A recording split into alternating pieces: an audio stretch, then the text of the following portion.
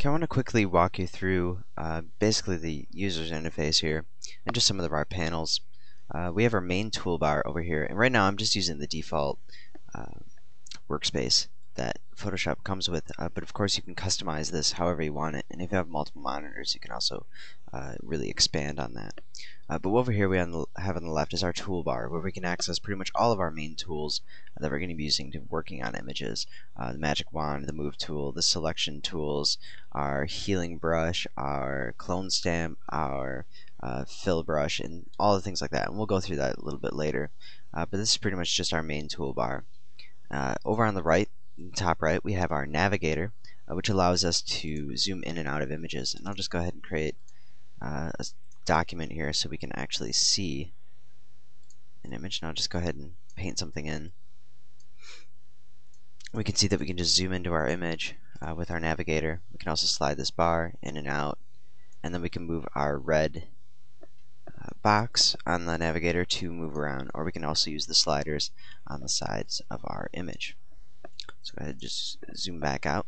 We also have our info, which is giving us all of our RGB values for our colors, also our CYMK values, and then our X and Y axis for the coordinates.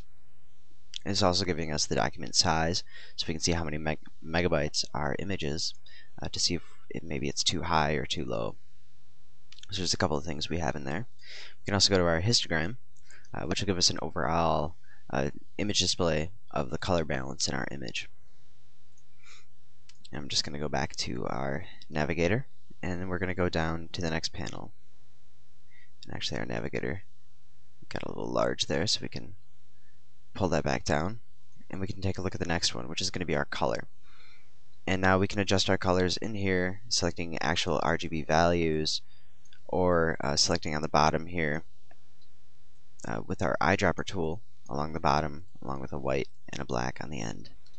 But what we can also do is just go over to the toolbar and click on that color, and then select our color within the color picker, which is pretty much the basic default Windows color picker, although it does have a lot of extra options in there. And we can also just show only web colors if we're working with web and we want lower images.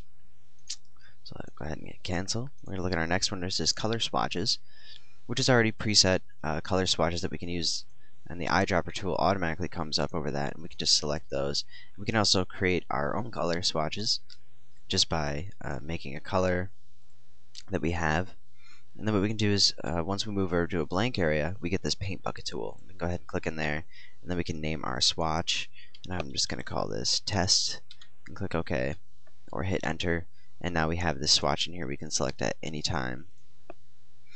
The next thing we have is styles, and I'm not really going to go into this just yet, because styles pretty much has to be covered by itself. But that's another way to access sort of the default styles for an image, and I can show you sort of how that works. I can just create a small ellipse really quick, and I'm just going to throw a style on there. And you can see it adds depth, and we can add shadows and gradients to it, and different things like that, outlines. But I'll go into that a little more in depth just a little bit later. I'll go ahead and just delete that layer. The next thing we have is our history. Now this is going to keep track of every single option that we do within Photoshop and every single tool that we use up until the point where you hit the end of your history state. I have it set to 50 right now, so this will go back 50 steps. We can see it goes all the way back to new. But we also have a really neat feature in here too, which is snapshot. If you get into about 50 steps in and you know you're about to lose a bunch of settings, and you want to go back to a part of the document, you can create a snapshot. If we go up to the top, we can see we can go to the new, so it's just by itself, and then our snapshot of where we're at right now. And then you don't need to use history states if you're creating snapshots. But pretty much all of our tools, even deleting layers and everything, is just all within our history. The next thing we have is our actions, which are you can create our own actions if we wanted to, and pretty much it's for batch processing, or a really quick way of doing a sequence of effects on something. So in other words, let's say I want to create a box and then add a style to it. like I did before, and then maybe change the image size. I could record all those into actions, and then all I'd really have to do is hit play, and then it would automatically do that to any object that I create or in any document that I'm working on. So those can be very helpful and speed up productivity, but I'll go into those a little bit later. Underneath our history is probably one of our most important panels, which is the layers panel. This allows us to create different layers for working on our image. In the top right, we can go up to File, New Layer, or sorry, just click the arrow and go to New Layer. And I'm not going to name the layer, but of course we could call this Test Layer. And hit Enter, click OK. Now we have this test layer on here. What I could do is I'm just going to go ahead and grab a brush in here and just sort of paint on this image. And now I'm not drawing on the same layer as I have all those stars I kind of created in the background, and it's another way of separating certain parts of your images. So I can create another layer and with a different color and go ahead and paint that on, and this way you're not ruining anything else that you're working on, and you can turn your layers on and off. We'll get it more into that a little bit later, because you can do a lot with layers, and especially with our blending modes, changing opacity levels, our fill if we're working with some other parts and certain styles and things like that. So there's a lot we can do with layers, but we'll get into that once we actually start working on a project. The next tab we have is channels, and this is going to isolate each one of our colors within our image. We can have the full RGB, red, green, and blue image, or we can isolate the red part of the image, the green part, and the blue part. And we can see how certain parts of the image start to disappear with different colors. So this way we can isolate a certain channel, and it'll display it in black and white. Of course, white being the least amount of that color, and black being the most amount of that color. So you can do some editing on individual channels if you want, so you can remove certain colors from the image. And now we can see we have a pretty interesting looking effect there if we were actually going for that. The next tab we have over here is paths. And when you're working with paths, it's for creating shape objects and things like that, and then we can start working on that. But we'll take a look at that a little bit later, because we're not really going to get into drawing shapes just yet. We have a few other things up on top which are kind of hidden, and that is our brushes panel, which we can go ahead and actually create our own custom brushes, or we can fully edit some of the ones that are already available. What we can also do is go in and add other brushes that are available, because right now I have more than the default Photoshop brushes. Default, you'll probably see from this top layer here down to a little bit lower to about right there. But we also have all of these other shapes that we could easily load in just by going to the little tab right here, and we can select any of these other types of brushes, and I'm going to select this one right here, and if we click append, then what it'll do is add to our existing library and keep adding in all our brush states. Or we can click OK and just replace all of our brushes with just that specific set. And like I said, you can create your own and then create your own sets and have those load in and out as you want. You can also get an interactive preview on the bottom here as we scroll over the different settings here for our brushes, and then we can adjust our color dynamics and things like that, scattering, shape dynamics, and there's really a lot you can do with this, but of course I'll get into that a little bit later. Now we have our tool presets up here, which I won't get into just yet, and then our layer compositions. And those are pretty much all of our visible panels. We also have a lot more. If we go up to Window, it's going to show all of our different panels that are available. Now a lot of these are not checked because they are part of other panels and they are displayed, but they're hidden. But we have some other things in here, like animation. We have an animation toolbar we can do for creating GIF animation for web, or even working with video. Go ahead and I can close out that panel.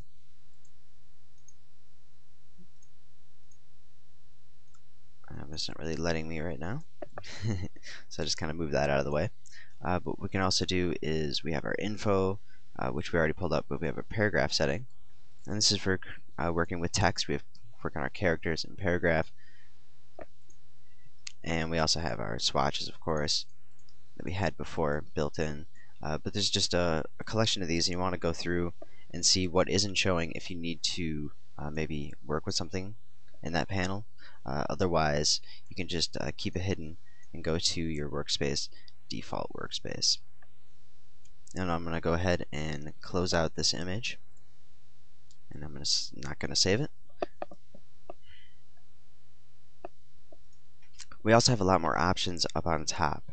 If we go to image or layer, filters, all of that's displayed on the top. So I'm going to go back up to File, New, just create a new document, and I'm just going to paint this sort of that red color. We can go up to image, and now we can still adjust our mode like we did before. We can go to adjustments and adjust the levels of our image. We can select auto levels, auto contrast. There's all these different image editing options that are in here. We can invert the image if we wanted to, the color. What we can also do is adjust the image size, the canvas size, pixel aspect ratio. We could rotate the canvas if we wanted to.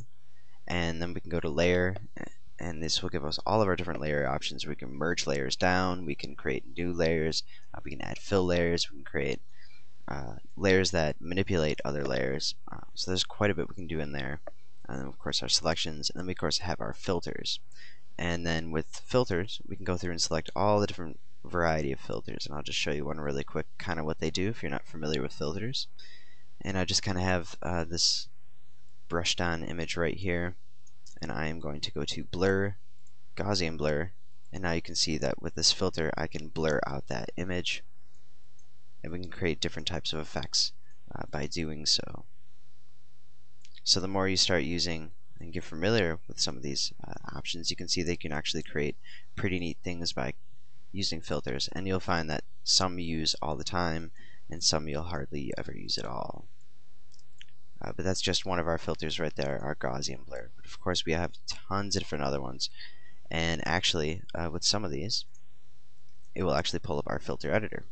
And we can see here that we have that all worked up, and we have all of these different filters available now that we can click on, and it'll display what the filter is doing interactively over here, and then we can adjust our other options for that filter. So we can adjust the strength in this case, the detail, smoothness, and then when we're done, or we can actually even have a layer panel right here, and we can add another type of effect. So there's quite a bit we can do. We can keep adding these filters on top of other filters. But I'm going to go ahead and click OK when I'm finished, and you can see that it automatically updated that pretty much immediately, because it's actually processing the effect in the filter gallery, which is what that's called. But not all of the filters will reflect within the filter gallery. Just a lot of the stylized and artistic versions, brush strokes, some of those will be in there. But some of the other effects will not, like find edges will not show up in there. So you pretty much have to go through and figure out which kind of filters you'd like to use, and we'll kind of go back a little bit later and show you some techniques that you can use for actually doing so. I'm going to go ahead and close this out. Or actually, before I do that, there's one other thing I want to show you, the user's interface, and that is how to access Image Ready. If you look at the bottom of our toolbar down here, we can select this button on the bottom, and what that's going to do is transfer our document that we're working with, and it's going to open up Adobe Image Ready and bring our document into there for editing.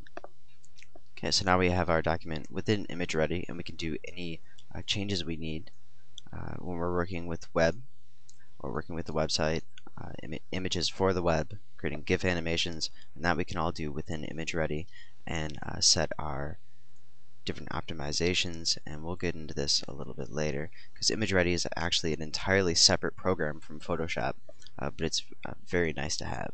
So I'm going to go back, and if I want to bring this image back into Photoshop, I want to click this bottom button again, because actually right now Photoshop is open and Image Ready are open as separate applications, and this document is no longer in Photoshop, because once we transfer it to Image Ready, it is a Image Ready file, and in order to get it back into Photoshop or to edit in Photoshop, we need to select that button again. So then now we can bring it back into Photoshop.